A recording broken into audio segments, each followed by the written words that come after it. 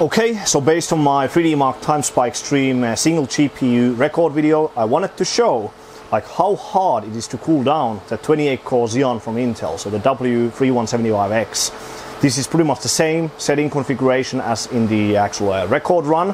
So 5 GHz on the CPU, 1.39 volts on the V-core, 1.9 volts on the input, and 3.2 GHz on the mesh with 1.3 volts. And just custom water cooling loop on the CPU over there. Window is open, yes, but it doesn't matter because this is more or less a test scenario, not like a daily situation. So these CPUs really draw a lot of power when you start to overclock them. So now between 200 and 300 watts at idle. This is the total power consumption of the whole rig without monitor. So just the CPU, graphics card, custom water cooling gear. So that's the idle. And let's see what happens on the load. Huge peaks. So we saw peaks up to like 1200, almost 1500 watts. But the constant load is between like 500 and 700, but it's jumping all over the place. I need to ask about this variation from Elmor. But yeah, huge variation over there. And temperature is not exceeding 80 degrees. So currently 72, that's like the package temperature. But yeah, huge variation. And this was between 1000 and 1100 watts. So now we have a score coming out. The hottest individual core was core number 10. As 0 is the first core, so 90 degrees was the hottest core. But again, a lot of variation between the individual cores. So 17,450, a very nice score in TimeSpy Extreme CPU test. So now I want to stress why the software measurement for power consumption is not good at all. I already briefly covered this in the ElmorLabs PMD video, but it's easier to demonstrate it with this particular platform. So let me show you. So let's open up ELIDX1 first, and we can try something like Cinebench R20 because it should have a lot more constant load compared to the TimeSpy Extreme CPU test. So 4.6 on the CPU, same mesh, and I'm gonna drop the V-core from 1.39 to 1.24. Okay, and now let's open up Benchmade. Let's open up R20. So okay, so let's start the test. Let's look at the power measurement figure over here. 436 watts. I'm 536, sorry.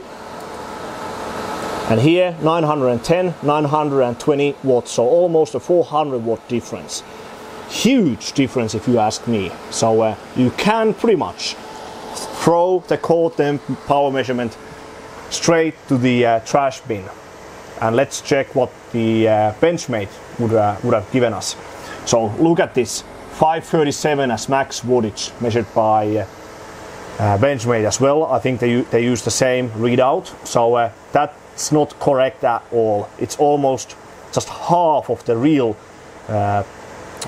draw what the CPU was taking. So that was around 910, 920. And now, as many people often say, that only the V-core affects the overall power consumption and temperatures. That's not correct. When you increase the clock speed, the amount of amps the CPU draws, even with same voltage, goes up. That affects the total power consumption, which also affects the total maximum temperature.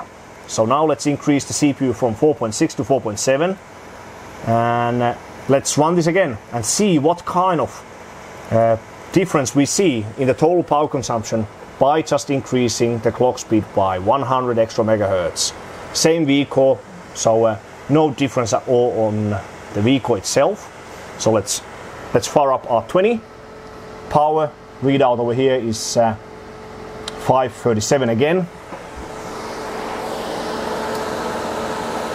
930, 940, 950 watts. So like maybe 30 watt increase when going from 4.6 to 4.7. This one over here is 1200 watts.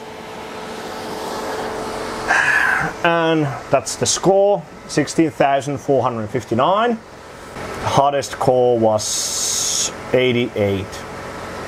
Okay, so now what I want to show is that I want to exceed the 1000 watt barrier with you guys. So let's put 4.8, but it will not pass at this V core, so we need to increase the V core from 1.24 to like, let's put 1.275, but it's still on the edge, so it might still fail. So it's not certain it's going to pass. So that will stay the same. So let's look at the ElmorLabs values straight away. Okay. That's 530, 900, 540, 500 to 510. So it crashed, but yeah. So almost like 500 watts per connector. And remember, the ATX standard for EPS 8-pin connector is 300 watts. So we are almost doubling the power consumption per connector that's rated on the paper. Okay, run again, a bit higher voltage.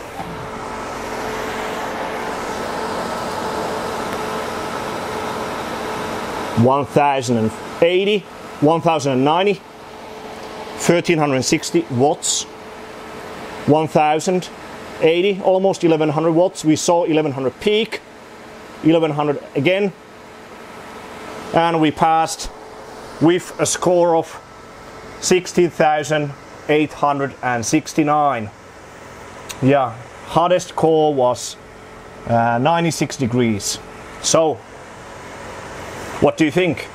So definitely throw these software measurements to the trash bin. We can check. So again, 537, we saw 1100 watts. That's less than half of the real value what we saw under load. Well, it's roughly 50%. So that's why I think every proper hardware reviewer should have a tool like this at hand.